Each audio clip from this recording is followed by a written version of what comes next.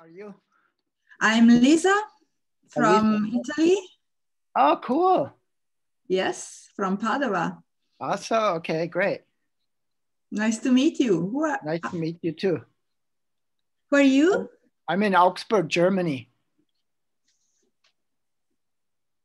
Okay. Are you at the University of Padua? Yes, I am. I'm a postdoc there. Oh, cool. And Yeah. what are you studying?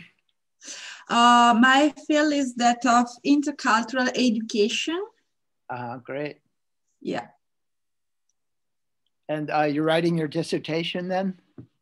Oh, no, I already wrote my dissertation. I'm a postdoc. So I'm a researcher actually. And what are you especially interested in? Well, my PhD dissertation was about teacher beliefs on cultural diversity. And now I'm involved in projects about unaccompanied minors, and also about, of course, after an after-school program that is going on here. It will be going on here in Padua. Hi, hello, Carla. So, hello, Tom. Hello, Lisa. It's so good to see you both. Hey, Carla. Hi. How are you both doing? I will let you continue with your conversation. That's cool. We're just talking about Padua and what Lisa is into. Yes, I'm trying to introduce myself as I'm new here. I stayed at the UCLA a couple of years ago. And Marjorie Oriana asked me as a visiting scholar. So I had the opportunity to participate in qualitative data session about the Beak Lab. Oh, yeah. So, yeah. Cool. That's really cool. Wait, are you from Italy? Yes, I am. And you came to our conference, didn't you? Yes, I just jumped in and out because it was really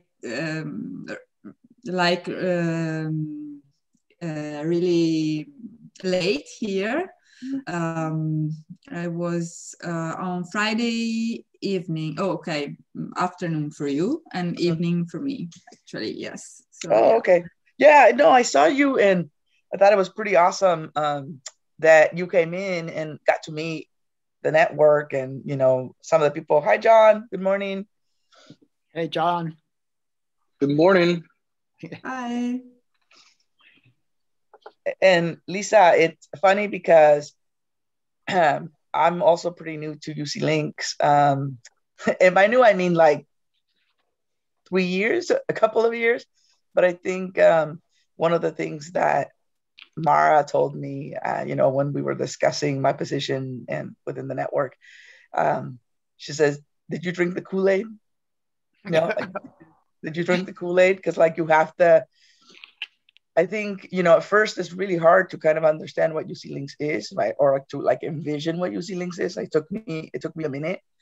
But once you really start putting like all the connections in and seeing the work that's being done, you kind of go, oh my God, this is a really valuable network, you know, and to be part of something, a network that has all of these wonderful scholars like worldwide, it really, sometimes you have to like take a step back and take a breath.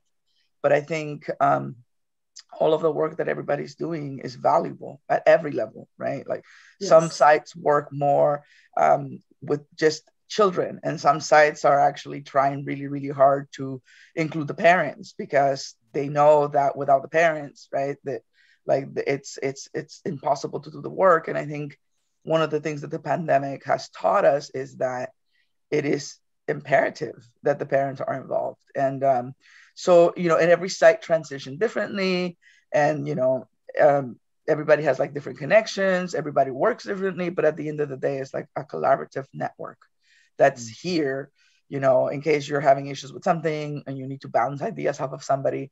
But I think UC Links, with its history, it's been alive for like 30 years.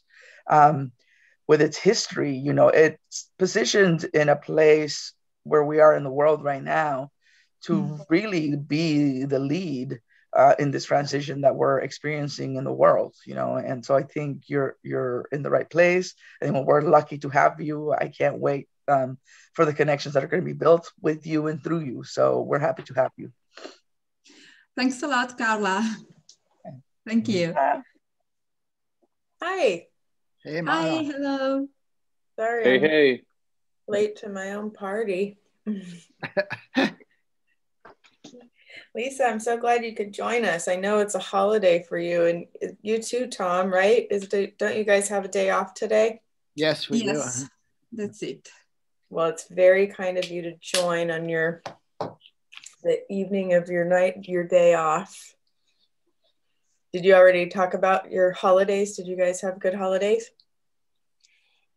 Oh, well, actually, nothing really special here as we are still in the lockdown. Yeah. So, yes, yesterday I was, I went to my family and we got the lunch together. So it's something really Italian traditional way to spend the Easter, actually. Yeah. That sounds really nice. Sorry, and are things locked down in Augsburg too, Tom? It's so like everyone's afraid there's a lockdown coming, but it hasn't really happened yet. Okay. People are hoping, like with you know, all the vaccines now, that we can just kind of like it's like the young people are just like partying in the streets like it's over, you know. Oh God. So it's like, oh, wait a minute, you guys. Yeah. I don't know. And especially because they're the ones who haven't been vaccinated yet. Yeah. Mm-hmm. So, yeah. Are you guys like fully vaccinated, like Carla and Mara? I am. The 2 doses already? Yep. Yeah, I'm waiting for my second one this Thursday. I'm excited about it, but not so much excited when it comes to the side effects. Many people get sick. Do you get sick? I didn't. No, I was totally fine. Lucky you. Yeah. I'm concerned about that. My partner got the 1 dose only. I mean, I think it's the Johnson, I think. Next day was miserable. Had to quit working and had to go back home all day because fever and chills. And I'm a little bit afraid of that. I actually had my appointment for Friday, but I was like, I don't want to ruin my weekend. So if I'm gonna feel sick, I'm gonna feel sick on Friday, no Saturday. Right? Yeah. I was supposed to get my second dose. One of the appointments that they offered me was a couple days before the conference, and I was like, oh no, that wouldn't be good. But I'm glad you didn't feel sick. That's good. Yeah. I'm excited. I can see that there's some light at the end of the tunnel. I'm a little bit concerned with back home.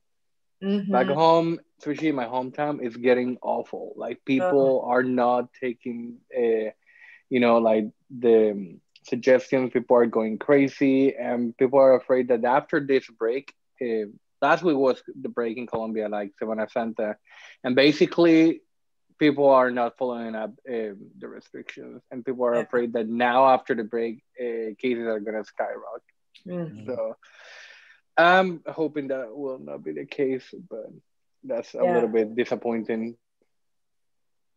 We're at this, just trying to outrun the virus with vaccines. Well, I hope that you all stay well. For sure. We have Lisa here. Have you already started telling everybody about what you're doing? I think it would be great to hear from you, Lisa. Well, I tried to briefly introduce myself to Tom, actually, because and also a little bit to Carla. But yeah, so nice to meet you again. I'm Lisa Bugno, and I'm a postdoc at the University of Padova. So my field is that of intercultural education, and a couple of years ago, Marjorie Oriana hosted me for a month, and in that occasion, and I had the occasion to participate in qualitative data session about the Bee Club. So I went through the Bee Club, and after that, okay, I'm involved in a after school program here that is about to start. We are looking for funds, and more or less here I am. So Marjorie suggested me to join the conference a couple of weeks ago, right?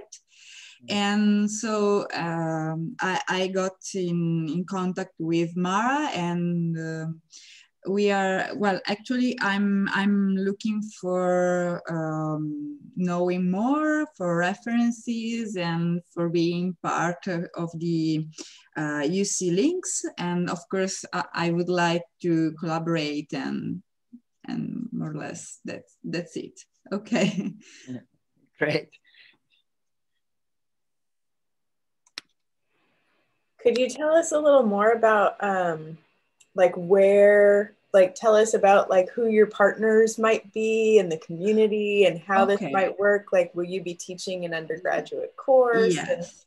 And yeah, and if there's any specific questions that you have that and that maybe John and Tom, I know could introduce themselves unless you spoke with them already, you know, so you can get more of a context of what other people are doing too, in case that's helpful. Yeah, so, well, our main partner is a teacher that he is working in a primary school in a neighborhood here in Padova that is really multicultural. So it's quite different from, at least from LA. First, because Padova is a really small city in the northeast of Italy, close to Venice. And here in Padova, in Italy, actually, we don't have only people with only one migrant background, but people are coming to Italy from more or less all over the world. So there's no, it's different from LA, where the most part of migrant people are Latinos or Korean. And actually, they are more or less spread all over the city. And this particular neighborhood that is called Stanga, it's quite different, because a huge part of the population there is has a migrant background. So it's quite difficult neighborhood, and the school is where Fabio, that is our partner, and the teacher who is in charge of this after-school program, the school there is always involved, and he's always trying to create projects and situation to foster, in order to foster integration and dialogue and so on. Fabio, that is the teacher, he asked for our help, and because our research group help. So me and the professor who is supporting my career, we are involved in this after-school program project. And moreover, there are many different organizations coming from the community around the school. So the main one is a foundation that is that usually organize and run different workshop inside the school. So yes, we are the 3 main partners, but we are looking also for let the partnership become a little bit big, bigger, okay?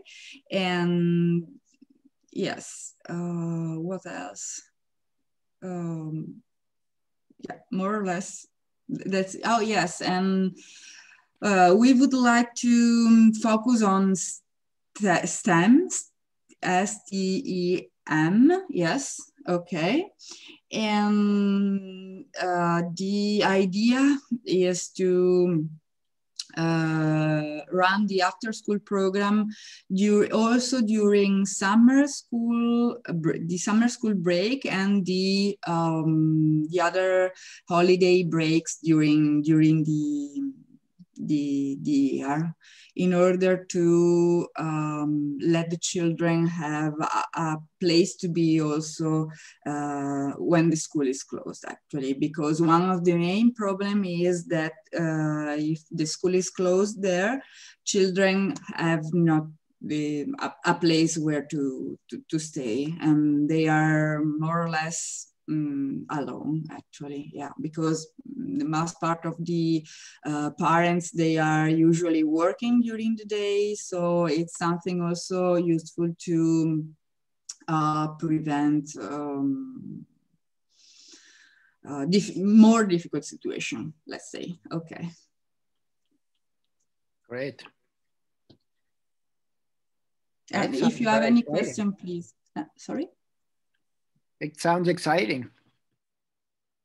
It's a good fit with UC Links, I think.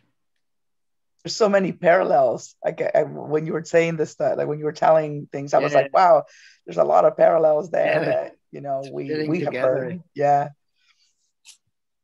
I think so, yeah.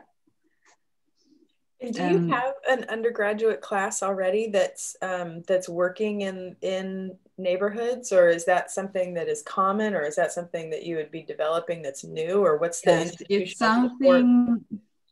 It's something totally new. Also because here, I don't have a course yet at the university.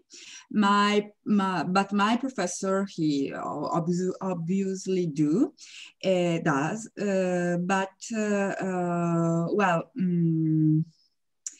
Our department, he gives lessons to the student teachers.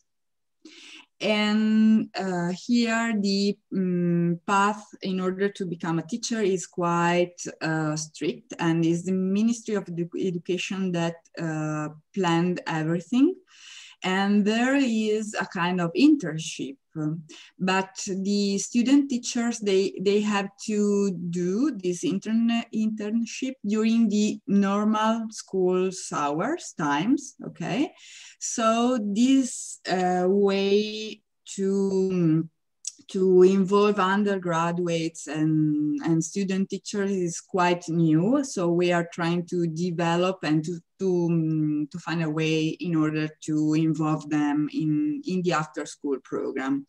And this solution we defined is that, they have to also to write a kind of portfolio, a kind of thesis about their path, and we think we could involve them in an experience in order to write their portfolio and their thesis on this. So yes, if we will have the funds, I will probably the person in charge of following them in this path. So yeah, I'm also thinking, I would like also to have your suggestion about how to train these undergraduates before going in the after school program. Yeah. Oh yes, something I forgot to tell you is that I am myself a pre-primary and a primary teacher. Of course, I'm not working as a teacher now because I'm at the university. I'm doing research at the university, but I worked. I thought more or less 7 or 8 years. During my master degree, my degree and master degree, and yeah, yes, that's it. And I will probably have. I really hope to have my course next during the next academic year here in Padua. Very cool. Lisa, what kind of research is your professor into? His field is that of intercultural education too. And we are working together on teacher beliefs about cultural diversity, unaccompanied minors, and also we are starting now something new with pre-primary schools, and also nurseries. Is that okay? Yes, because here in Italy there's this new topic about trying to put together the nurseries and pre-primary school in order to have a unique path for children and also for family, of course. So we are collaborating with with a region in order to develop the quality of these services. And also, well, in Italy, there are different kind of pre-primary schools and nurseries, because they can be public pre-primary schools. Yes, we've got public or private pre-primary schools, but also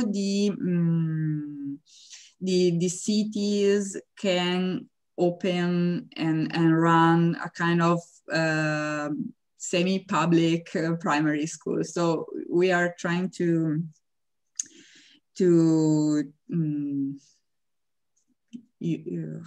I don't know.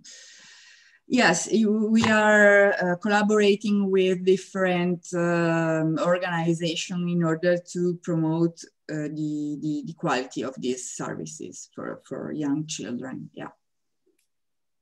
Cool.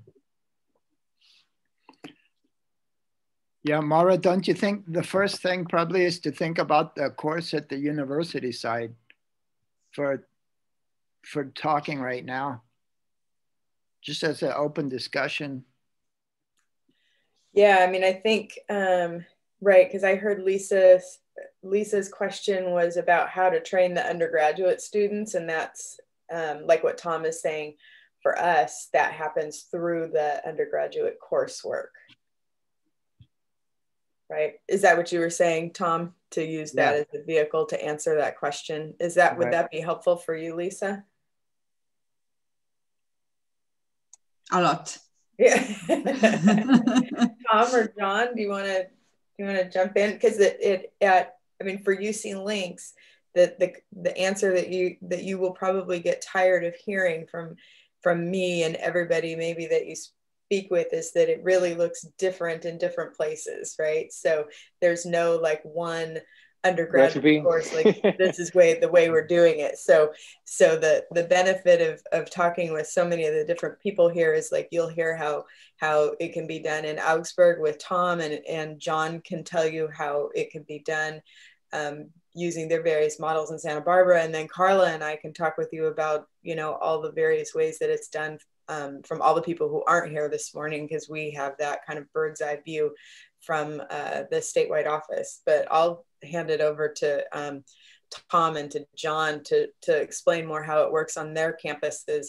And I made a notes doc that we usually have for our virtual office hours. And so that's in there. And I was just taking some notes while you were talking, Lisa. And then there's also spaces for people to include their own contact information and any notes, any resources, or anything else they want to add here. So feel free to write in there as well. Okay, thank you. Wonderful. See who's joining us. Who else can lend their perspective? Oh, good. Yay, it's Kathy from Whittier, another rock star. Hi, Kathy.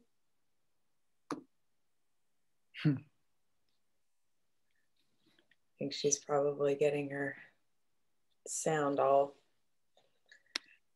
Kathy, just to catch you up, we're talking with Lisa's joining us. I don't know if you met her at the conference or not, but we're hearing about the UC Links work that she's developing in Italy. And she just asked the question, hi.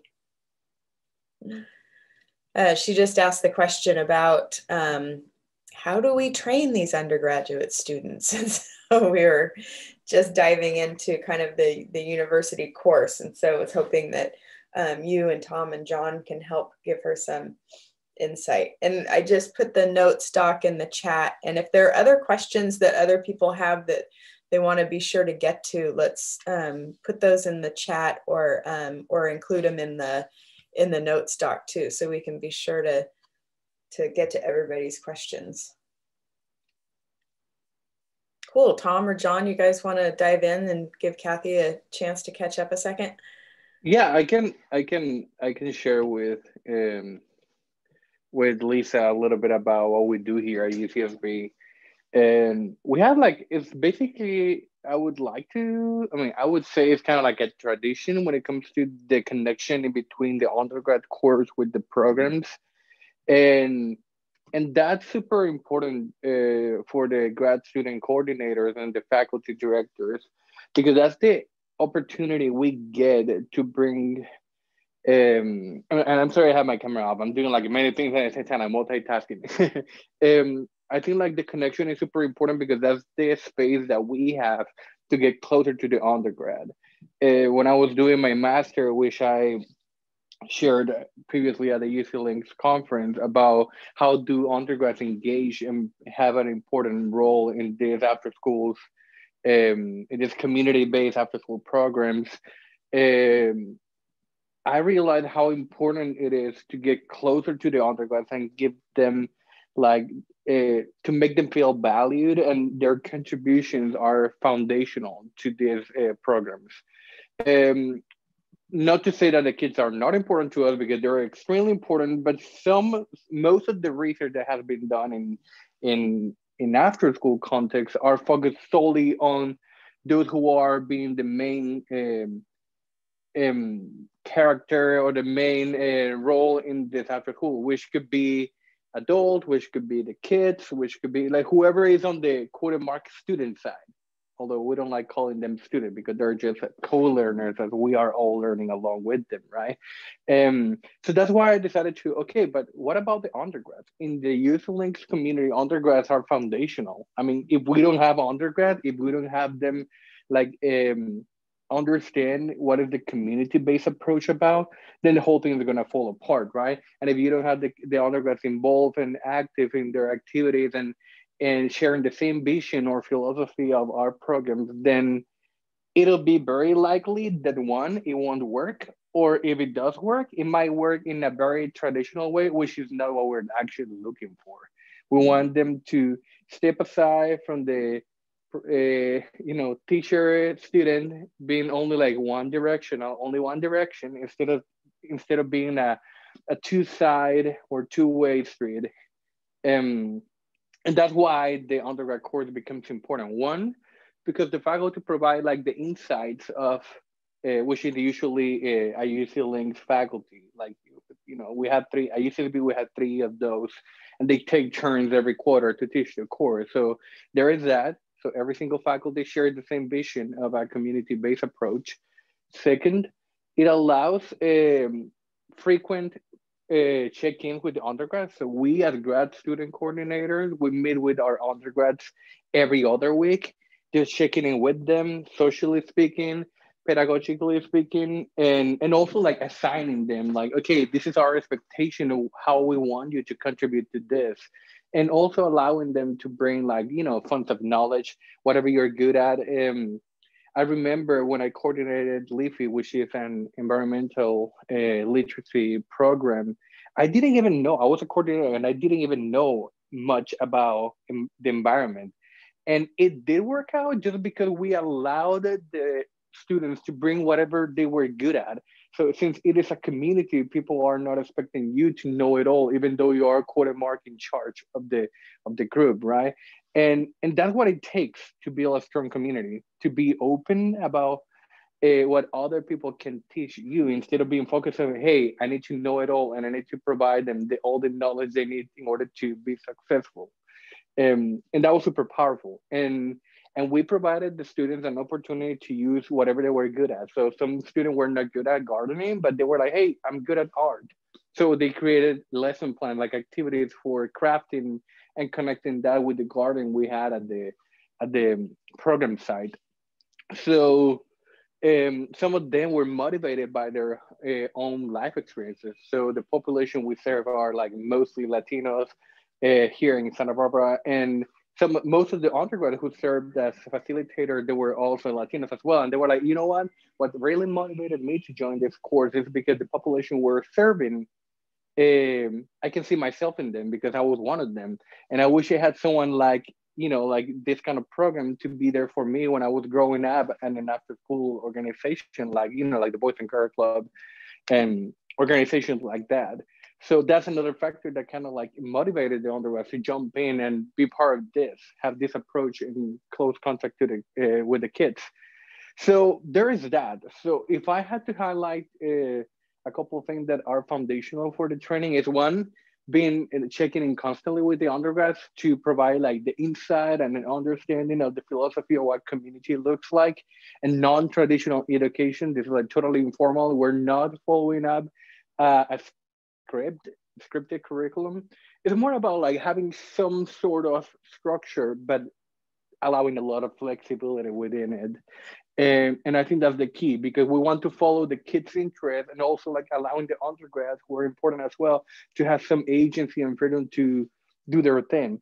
And also how important it is.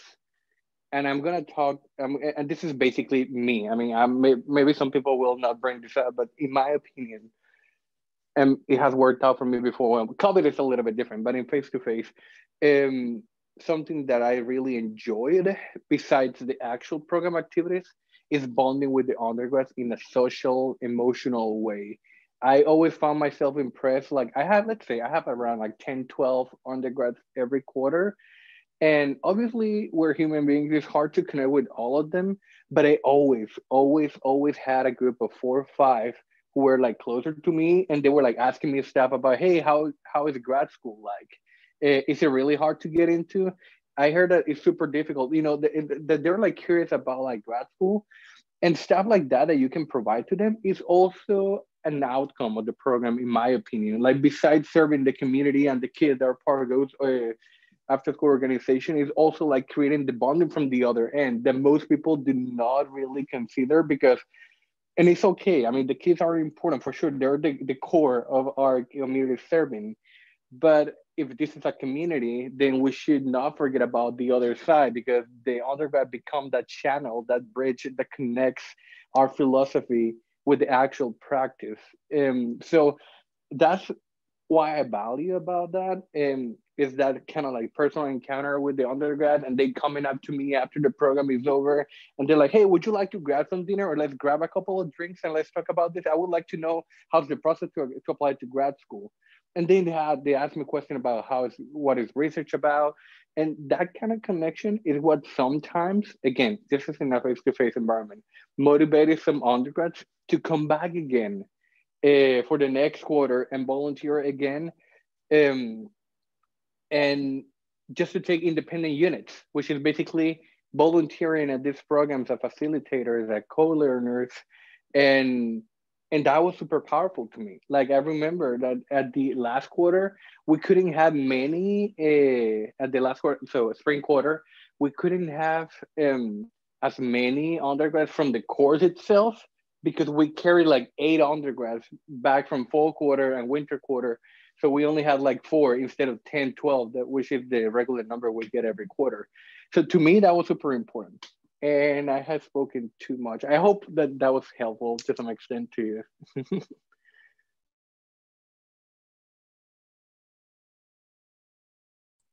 No, I mean, I agree with everything you just said, John. I think a lot of it overlaps with our site too. So I'm from Fifth Dimension at Whittier College.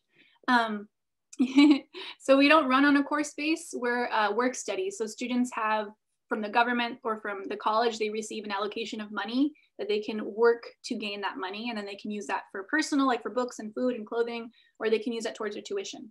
So ours is a little different because it's not so much like by semester or by quarter, and it's not credits based right now. It's all pay. We do have some students who choose our program as a like site for their practicums and child development, or for their field work that they need to do for education, but most of our students are paid. But I agree with everything that John said. I think the only things I can add, that like, even if they're not even different, they're just add on top of what John just described as even, I think about like the professional development side of working with community. And not in the sense even of like trainings and things like that. But I think what I've been noticing a lot more, because I think it's something I went through myself, is when you're someone who loves to work with community, it's very easy to burn yourself out. You give all the time. And it's like learning how to balance so that you are not burning yourself out to where you can't give anymore, or that doesn't become this kind of like, you can't love it anymore because it's like tainted by the stress.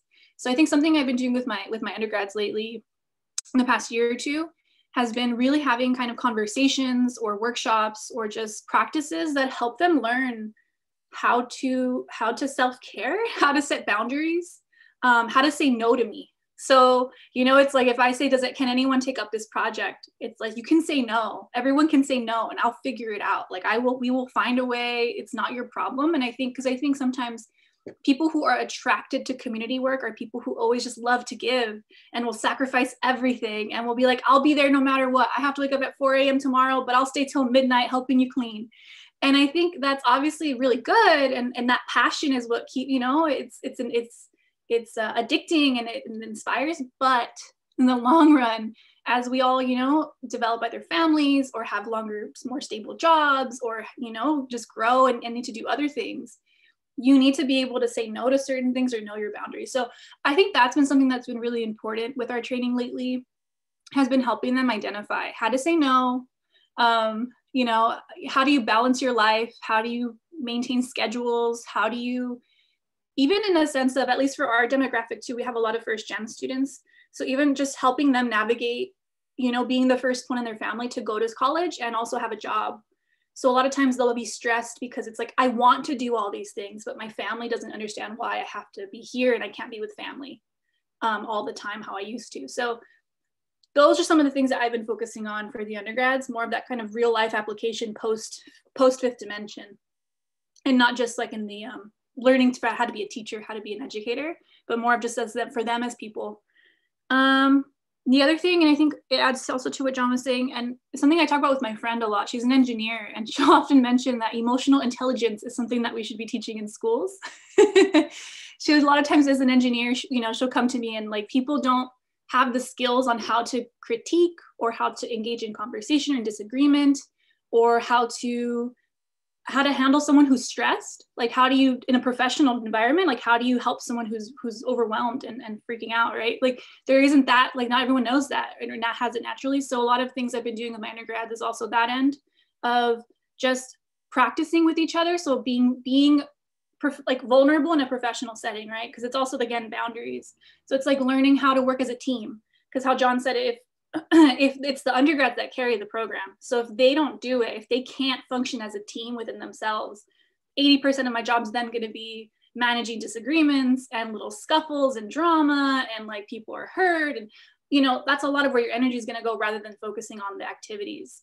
So I think helping them learn how to be team members, teammates, is a big piece as well. And I think that's what Carla saw some of that at our retreat a little bit. I think, I don't know, the second part, she saw more about our program, but in the beginning of our retreats, we do once a semester. That's a lot of the focus. It'll be talking about where we want to grow, where we think we're building community. It's making sure that they feel close enough and trust each other so that they don't get lost in the sauce, as the youth say, I think. So I think, you know, that's a big piece. And then the last one I just thought about was supporting the student, the undergrads themselves, because I think John mentioned a lot of the struggles that students can have, right? Like unlearning a lot of stuff. And that can be hard, you know, your defense systems come up, your defense mechanisms of like, no, but I think I'm right because X, or you don't want to seem wrong or seem stupid or seem like the only person that doesn't get it. So I think a lot of times it's working on my end to make sure they feel supported by me and feel safe with me to make the mistakes.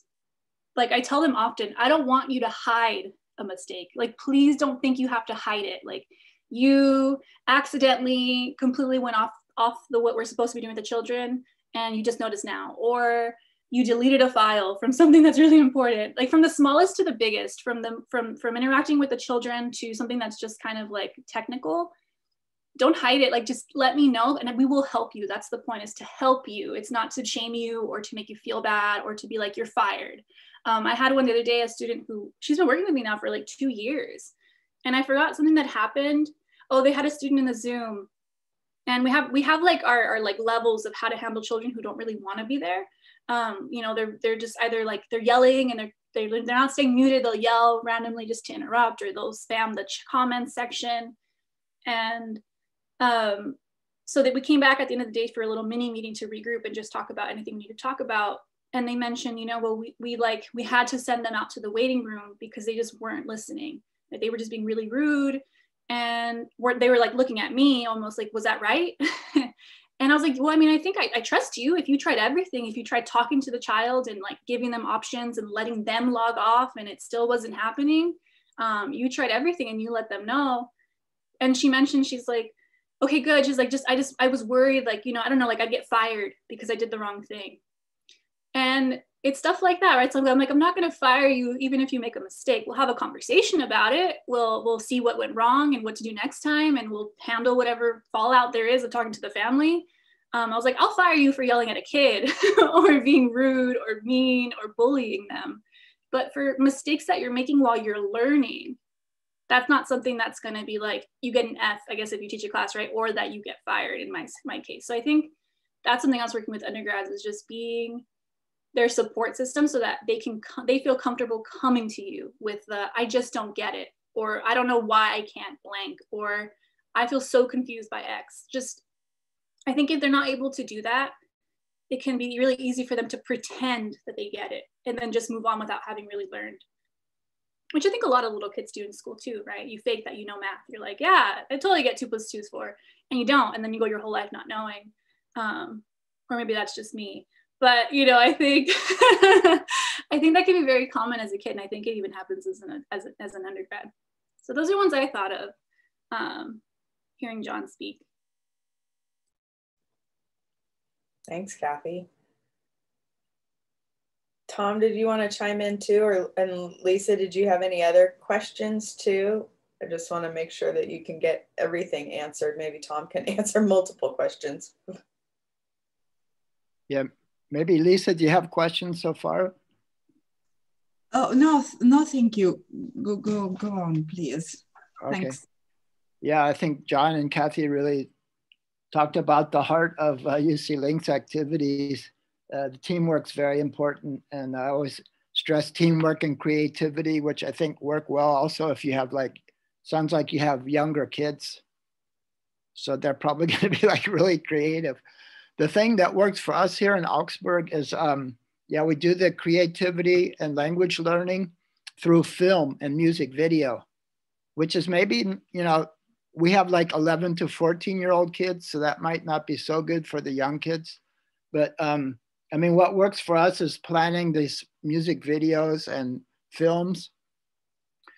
The university students with the kids is like totally the important thing.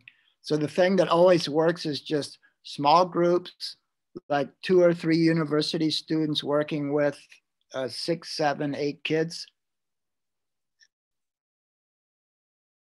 Video, and then they shoot it like, you know, we're there once a week, so it's about like 12 weeks maybe. And then at the end we have a party and show all the films and music videos, and it's really cool because the kids are kind of nervous, you know, about how that's going to look.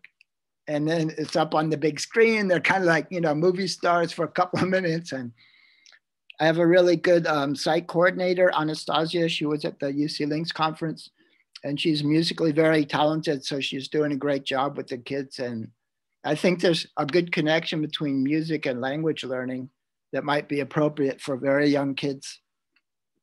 And I'm trying to think of like with young kids, if for us, it always works, you know, breaking the kids up into small groups with university students. I don't know if that would work too. I would think probably it would with very young kids. So your kids are like 4 to 6 years old. Is that right? Uh-huh. And yes. Maybe like language learning, I think they're probably pretty flexible with language learning. Might be a possibility. And, you know, maybe like Marjorie does, how it's like the kids are learning language, but they want to like, you know, also share their expertise, which they have so much of. And the thing I wanted to ask you was, you know, it sounds like you would probably be the site coordinator, the university student who's like, does what Kathy is doing and what John does. And then, I mean, you might already have a course with your professor that's appropriate if you guys are both into intercultural learning. So it's kind of just like a practical thing about the numbers, how many kids and university students. Yeah, yes. Well, they will have the course with my professor, of course, about intercultural education, because it's part of the curriculum in order to become teacher. So if I understood correctly, what you are suggesting to me is to take care about the relation with the undergraduates as the first point, right? Okay. Mm-hmm. So yes, we will for sure start small. So I think we will have more or less 3 or 4 undergraduates in order to start this kind of pilot. And after that, we will see. What I'm thinking about is that their training is particularly focused on formal education. So I totally agree with the importance of create as a site coordinator, as you call it, a really good relation with the undergraduates, and I will for sure focus on it. And I think I really hope to have also the opportunity to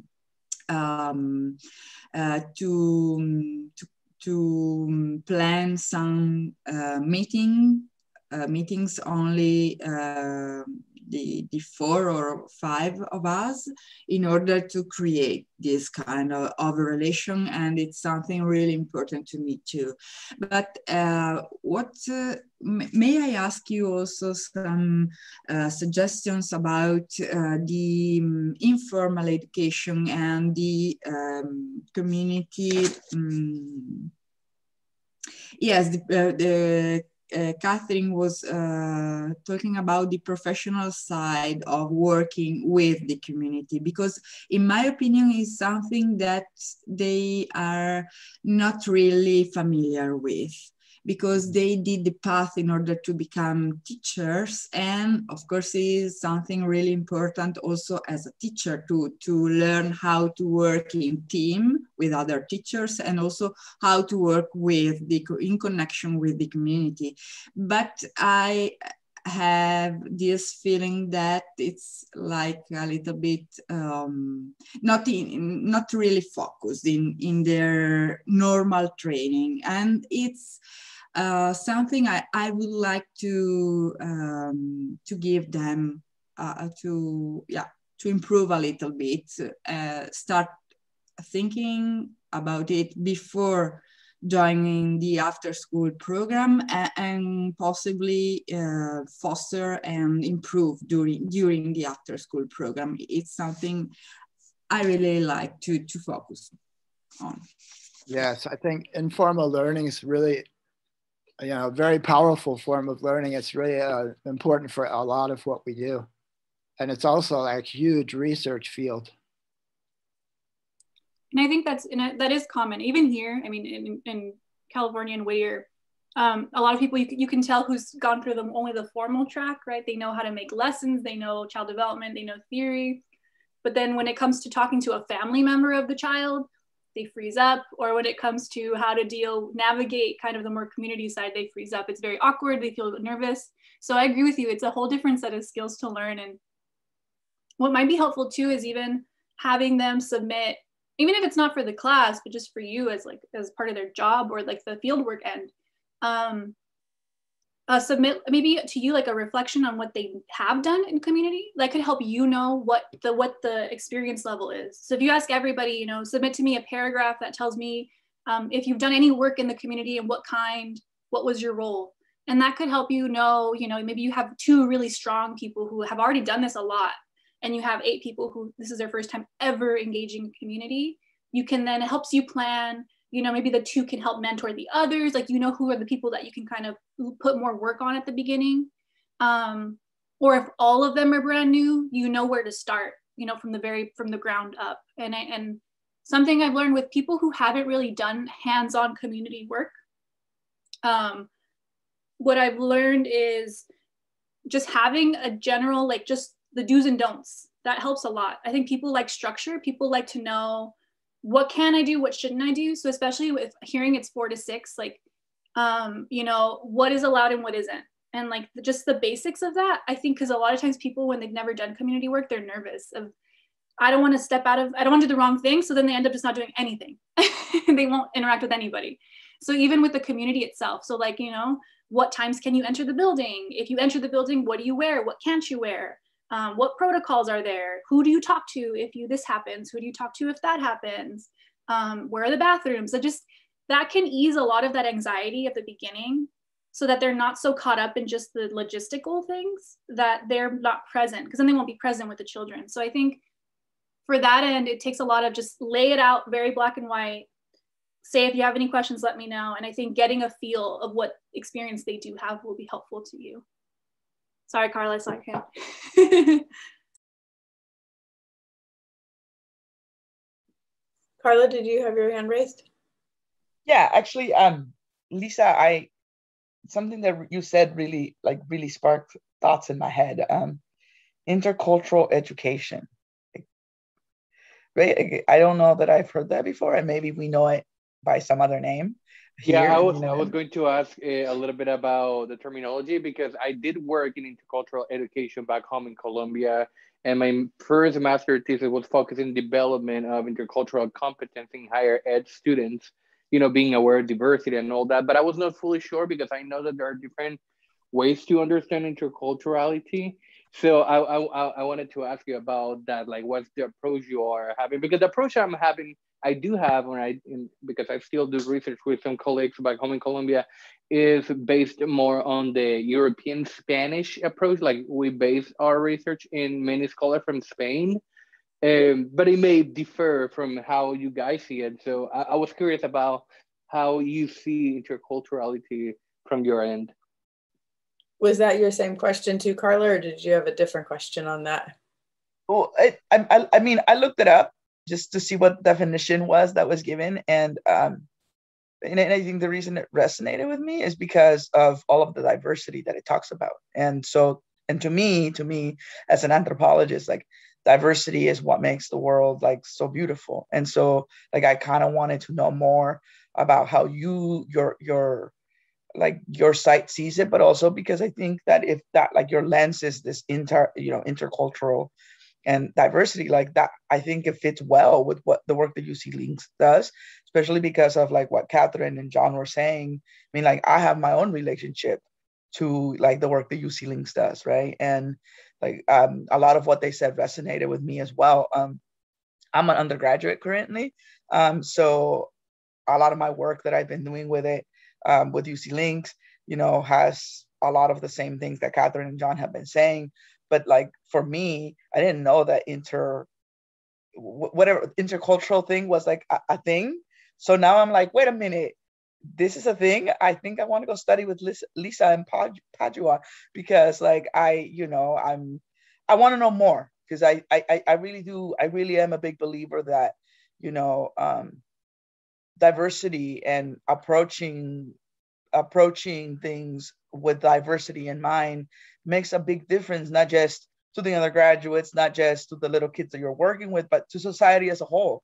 And I think that there is something to be said about approaching theory, approaching education with that lens of you're coming in understanding that you're going to be diverse and that you have to be accepting of multitude of people. So can you tell us a little bit more?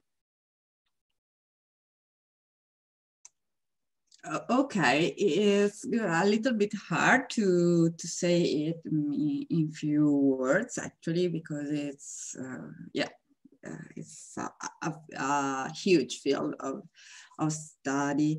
Anyhow,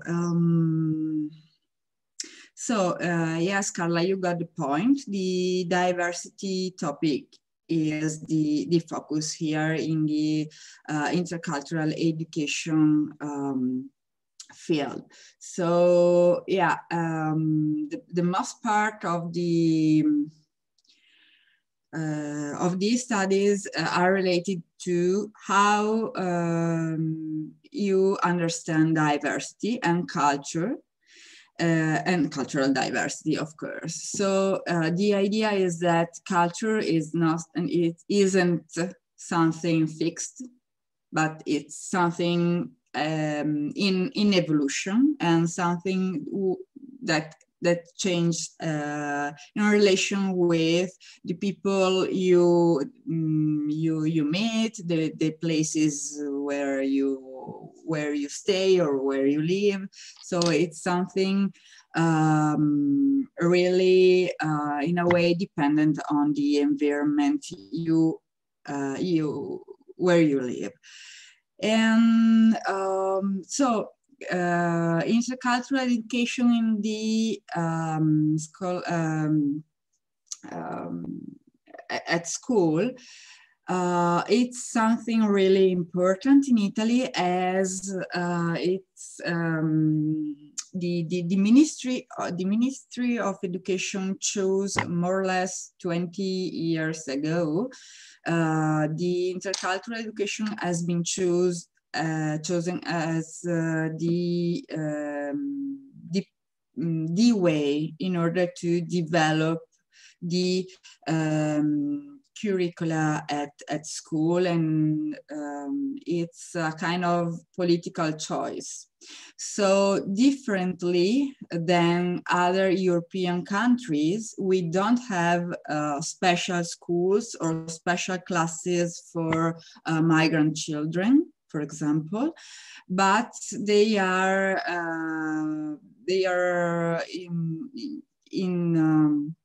in the same classes of their peers, starting from the very beginning.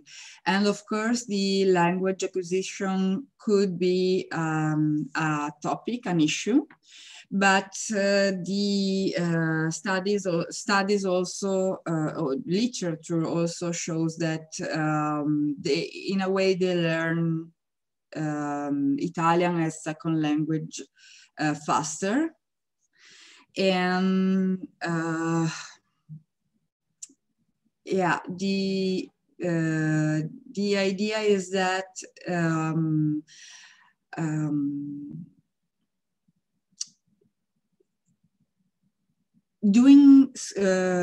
being a teacher that focuses on intercultural education means foster diversity and how can I say it in English? And let everyone take care about diversity and respect diversities, all kind of diversities that there are in classrooms. So for example, even if there are not children with a migrant background,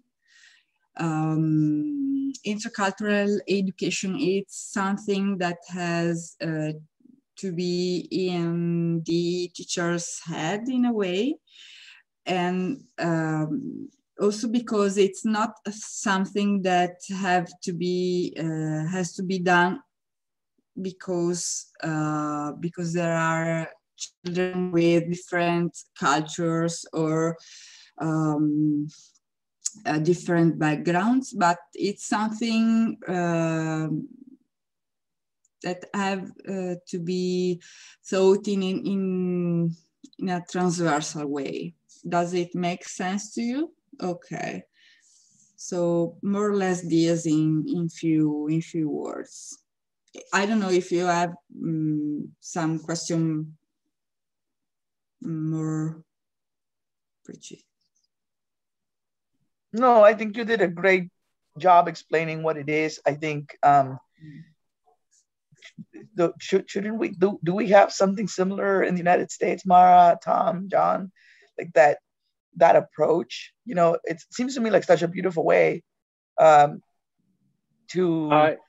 do education with like migrant children, I think, you know, and even beyond migrant children. Like, yeah, I totally agree, Carlo. I think like when I first moved here, I tried to find like something very similar, because what Lisa just explained is basically the same approach that we do the research when it comes to intercultural education back home in Colombia.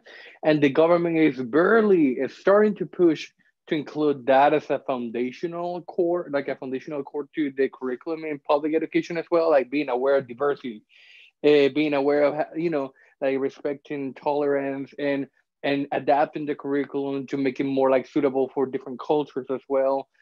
But of course, every country sees diversity in a different way. So like, for instance, in Colombia, we do have a lot of diversity, but the diversity we see in Colombia is not the same diversity we see in the US, right? The US is extremely diverse, and it's too different to be compared. I haven't heard many people when it comes, but most of it has been in the field of applied linguistics, that you cannot take language apart from culture. They're all together. So they do research in something called intercultural communicative competence, which is like being aware of like the biases and the differences in culture and how culture itself can shape the way we do communicate. And it's kind of like interesting, because I noticed that, for instance, when I lived in Spain for like 2-3 months back in 2015, even though we spoke the same language, culture make a whole different dynamic of the communication. And you can still have miscommunication because one terminology or one verb or one word might mean something different back home in Colombia, and that would mean something different in Spain. So like being aware of culture itself, and how you should not make assumption that you should, like, let's say, behave, talk, express, like your body language should be the same just because you have the commonality of like language. So it goes beyond merely like language itself. It goes like, you need to consider, you cannot take culture for granted when it comes to communicating with people. That's one of the aspects that intercultural communicative competence talks about, which is interesting. But I would say like the equitative to intercultural education in the European, or I'm gonna say it's Spanish because I wouldn't dare to say that that's translated into other contexts, which is the one we use, has if they do have something similar here in the US. Maybe there is, but I can see that that's more like split in different areas. You know, like for the people that fight for social justice, equity, access. So I can see like the research itself is there in its cultural education in the way I see it and in the way Lisa sees it. But I would say that that might be found if you deconstruct intercultural education into different aspects. Like when you talk about racism, that's part of intercultural education, like how you prevent racism or how you make people be aware of their own biases. And when you talk about tolerance, when you talk about cultural diversity, when you talk about language itself, when you talk about different beliefs and finding an opportunity in diversity to learn or become a better person, a better cultural being, you know, like there are like different aspects that are part of the intercultural education framework. But I can see that, and I may be wrong, that it can be found, but if you deconstruct it in different areas, that's how I see it.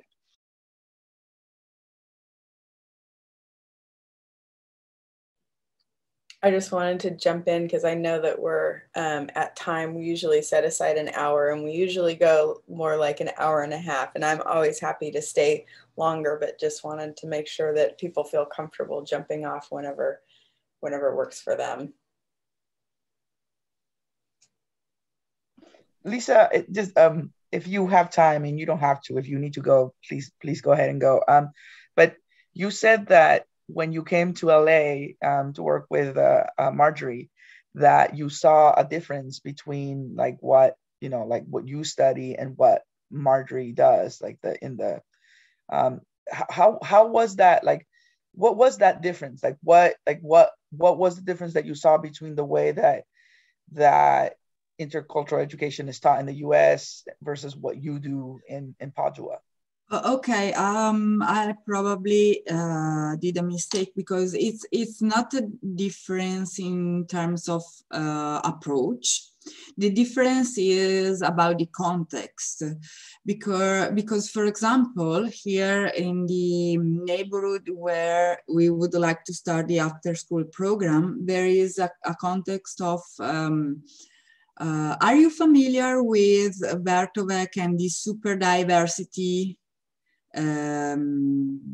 Okay, anyhow, it's a super diversity context. So in every class there are Italian children, of course, but there are also children coming from more or less all over the world. And if I recall correctly, Fabio, the teacher, told me that there are 28 different nationalities. Yes. So that's is to give you the idea of a super diversity context. So in a way, it's really different for teachers to do school, to do the normal activity, their normal activities. But on the other hand, it's something really really good for the language acquisition, because if you have a really huge number of different cultural and language background, children, in a way, they have to use Italian as a lingua franca. So they learn the second language a little bit more faster, as they are all in the same situation. And also it's a little bit different to have groups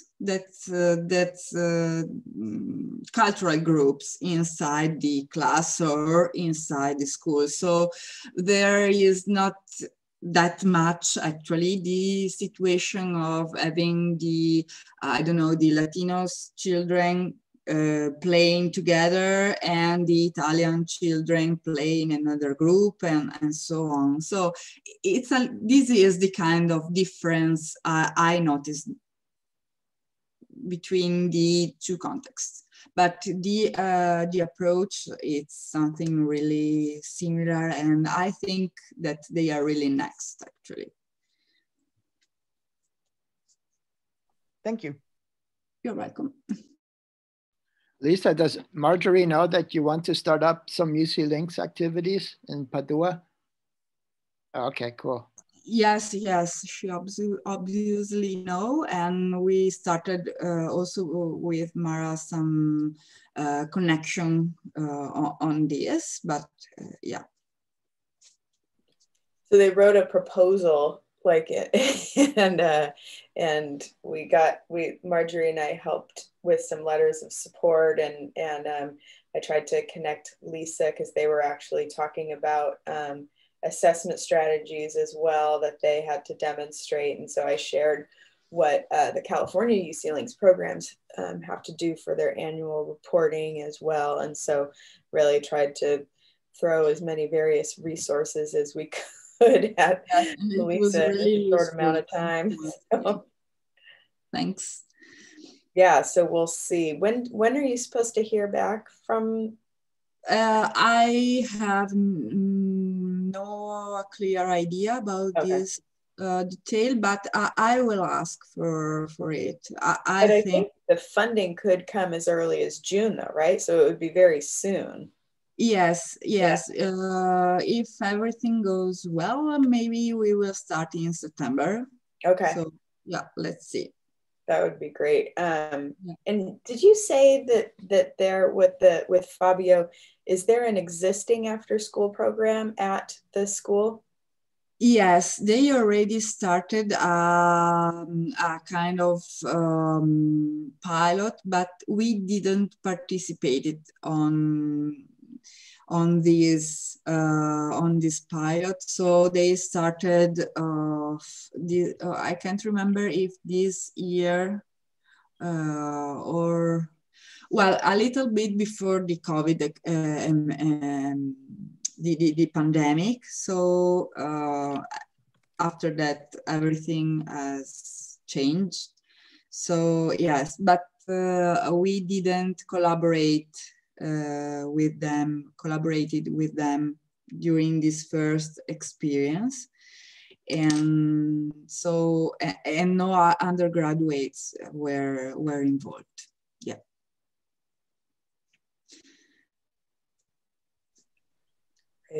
Wow. I had some thoughts on the question about informal versus formal learning. And I put also just a link, both in the notes doc and in the chat. I don't know if you saw it, but there's on the UC Links resources page, we have links to various course syllabi. I don't remember if I shared that with you before, Lisa. But that can give you an idea of how the various courses are structured.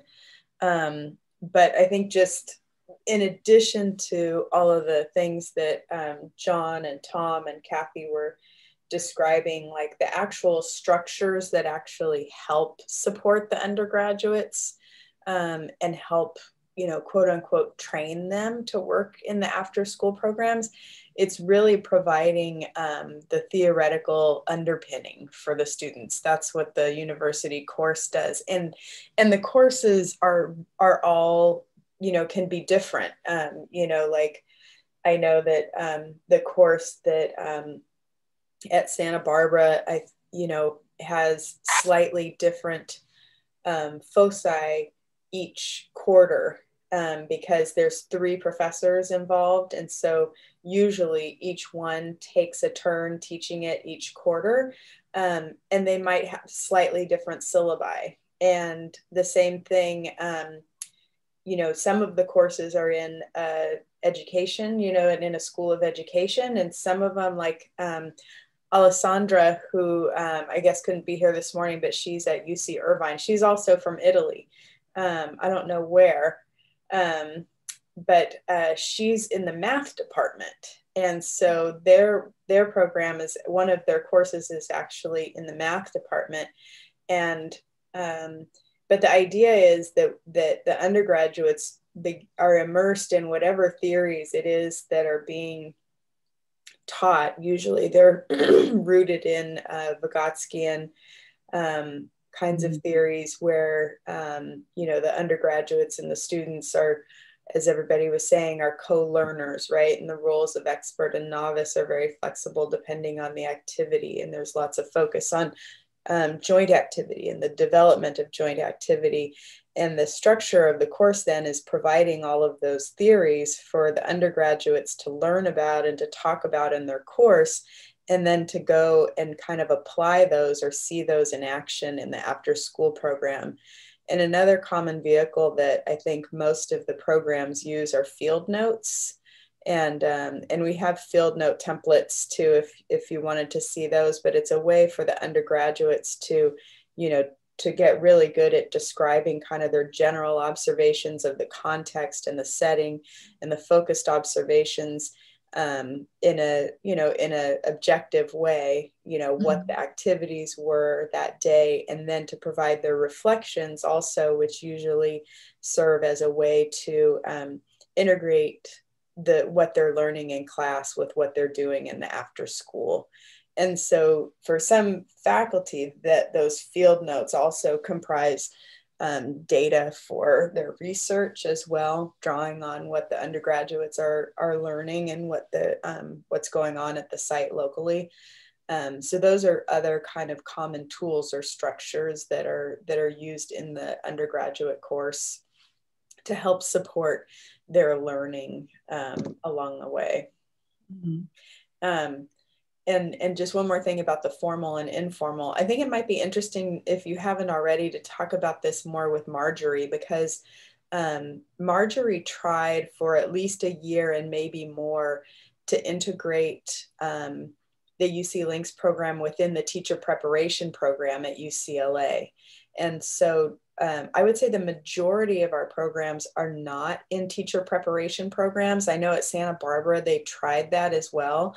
I think, and I'm probably oversimplifying, but I think one of the reasons that this isn't more common is that tension between the formal and the informal activities. And I know, I believe when I spoke with Marjorie about this before, it was kind of a struggle to get the teacher candidates to see the value, maybe in a way, of the informal activities, or they really just didn't have a schema for how those fit in to like the school day, to their training.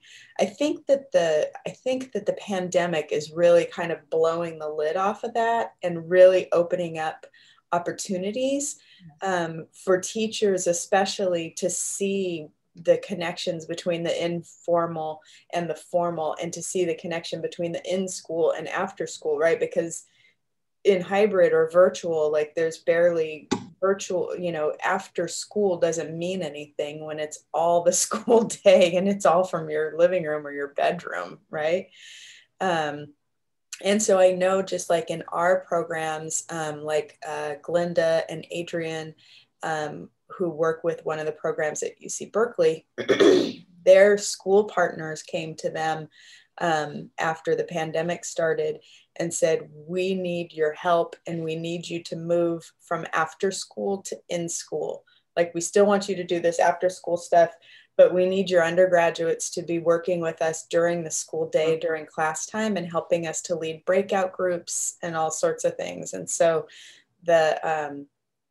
I think that this connection between formal and informal may hopefully be making a more permanent shift. And just for, I think this is everybody's first time hearing this, but I'm also in conversations in California, we have 2 public university systems. One is the University of California and one is the California State University. And there's more California State Universities. There's like 9 University of Californias, and there's maybe, I don't remember how many, there's maybe 20 something CSU programs. And the California State Universities do the vast majority of teacher prep throughout California. And I'm in conversation.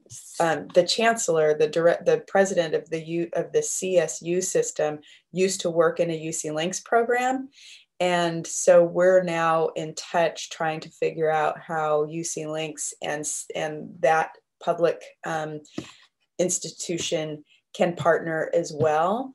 And one of the areas that we're exploring is the teacher preparation pathways, and just that, seeing if informal learning can become more integral to teacher preparation as well, and potentially seeing if there might be some faculty who are interested in piloting some UC Links programs within a teacher preparation program. So it's really timely, I think, that that you're working on this. And I think it's something that we just have to really keep kind of pushing on the edges right now, so that as a way to make move after school out of the margins, and as a strategy really for learning that can be in school or out of school. Yeah, yes, yeah. I think it's very exciting.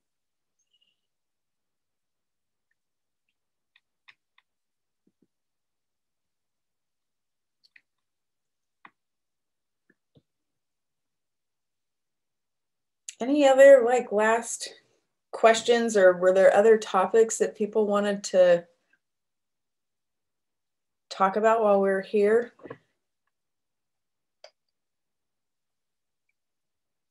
Well, Mara, thank you again for all the effort in the conference. It was an awesome conference again. And then,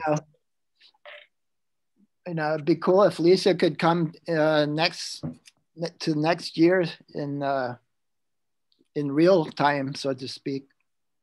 Definitely. Oh yeah, I just wish next year will be in person. I'm crossing my fingers. Yeah. Yeah, it's interesting because a lot of people in the feedback, people definitely wanted to be in person, but people were also definitely thinking about ways that we can maintain some virtual space so that for the people who aren't able to travel too. Yeah. Yeah, I think that should be crucial. So that would allow people, especially international partners, which not all of them may have the opportunity to come in person to join the conference anyway and be part of the conversation as well. Mm-hmm. Yeah, and I really appreciated the richness of the perspectives. We had so many people from different, time zones and continents and everything, really able to participate really fully. I thought it was fantastic. I just want to say that Dogecoin, I don't know why I always chop up his name, but the young man that's working with Santa Barbara, and we were in GatherTown, and he said he told us, he said, they've been to a lot of conferences, and I was worried because it was going to be like this big chunk. He goes, and this is the best conference I've ever been to. It's like nothing how I thought it was going to be. It wasn't boring. It's completely different than I thought it was going to be. And I thought to myself, yes, I'm going to keep that forever because it means a lot, and also, behind the scenes, when Mara and I were talking about, how to make this happen, one of the things that I told Mara was okay, look, we don't want to be talking heads. I hate going to those things where it's just a talking head. You don't engage. You don't get to say anything. And so, thank goodness for all the work that, was done to ensure that the conference was going to be something very dynamic. And I think it was, even though it was through, this medium, it was still very dynamic. And so, I'm appreciative of those words because it makes a big difference, I think. At least for me, it does. Yeah, and I think, it wouldn't have been as successful as it was unless, we had wonderful practices to build on. We just, I think Carla and I tried to take the approach, let's just highlight and try, and actually embody some of the practices that people are developing around the system, which makes it more fun. So we had great work to build on, and B, we had fabulous partners, people who were willing to dive in and give everything a try and show up and give it their all. You know, it wasn't, you know, a conference can be a bunch of talking heads and a bunch of passive listeners, but, you know, we didn't have the talking heads and we had very engaged participants. So I think it just kind of changed the whole paradigm and experience. So, but that's, you know, I think we lived up to the way that we work, right, with our kids. You know, nobody was sitting around and being passive. It was all a bunch of active, attentive learners. Yeah, and that's what I like about this. Like, even in person, like, even if you're just like, you need a break from the main room and you can just walk out, even a conversation in the hallway feels productive, because it's all about, like, you know, like, it's community. This is not traditional. This is not about, like, hey, like, how do you organize your structure and a scripted curriculum? It's never like that. It's more about like, hey, what have you tried? So the more emotional and social the conversation it is, the more they're contributing to your program. So, I mean, I feel like, and I said it before, it feels like a family gathering and just like trying to solve something and improve something, which is the program in this scenario, the programs in this scenario. But it never feels like, hey, be careful what you say about this, because this guy is famous and he has the absolute truth about how to build community, you know? This is all about we all together figuring this out and learning all together, learning from our mistakes, learning from other people's mistakes, and trying to make the best version of our programs every year. Yeah. That's how I see it. Yeah, that's great. I loved it. I remember you saying that at the end of the conference, John, like it feels like a conversation in the living room. Oh, absolutely. Yeah. Totally. Yeah, I appreciate that. And I appreciate you guys coming and showing up for these office hours too. I mean, I really think that these conversations are so helpful for me, you know, that we have, instead of just having it once a year or Carla and I having one-on-one conversations with you all individually. I really appreciate the opportunity to get to, you know, really chop things up with you all on a regular basis and see how things are growing. And especially, you know, I really appreciate everybody lending their knowledge and 2 cents and experience also to Lisa. You know, it's always fun to see these programs in these positions of starting. You know, I think everybody is probably, you know, is definitely rooting for you and like, oh, yay, you know, let us help in any way we can, you know. Yeah, thanks a lot once again to Mara and of course to Marjorie, and also thanks to you for your really interesting suggestions, and I will go through all these materials in the next weeks, and I will email you if I have some question. Is it fine with you? Okay, wonderful. I put your names in maybe John and Tom in the notes doc. If you just want to stick your emails in there. Sounds good. I put them in. They're on page, looks like 4. And Lisa, did you get the email about this office hours on the listserv? No, I didn't. Okay. Well, I got the one coming from you. Okay. That's it. Because I will make sure that, I thought that I had you added on there already. Oh, but maybe not. Okay. I don't think I did. So I will make sure that you're on the listserv also, so you'll get these. And you could also then post to the listserv, you know, and just say hi and you know, an update and any questions that you have also. Brilliant. Thank you. Great. Well, it's good to see everybody. Fun to see your face, Tom. We haven't seen your face. We've seen you all masked up for so many months now. There's nobody at the university, so I didn't have to wear it. Oh, right, because you guys are all on break. Yeah. Okay. Well, it's nice to see the rest of your face. Oh, thank you. Thank you so much, Mara, for creating this space, and that was a very productive conversation. I was happy. This is very refreshing. Very nice way to start the day. I know, it really is, isn't it? I think so too. Great to see everybody. Have a good week. Bye. We'll see you soon. Bye-bye. Bye. Oh, bye.